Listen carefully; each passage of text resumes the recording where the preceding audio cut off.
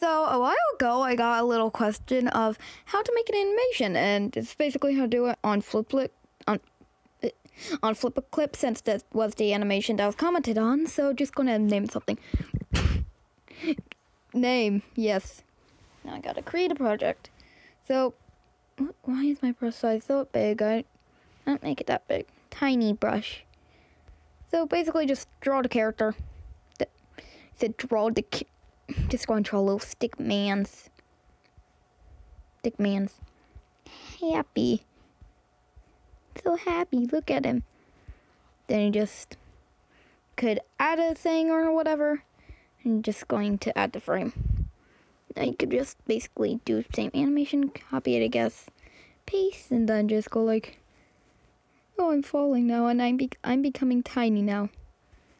Goodbye. Yeah. He's tiny now. That's not what I meant to do. Become a tiny man.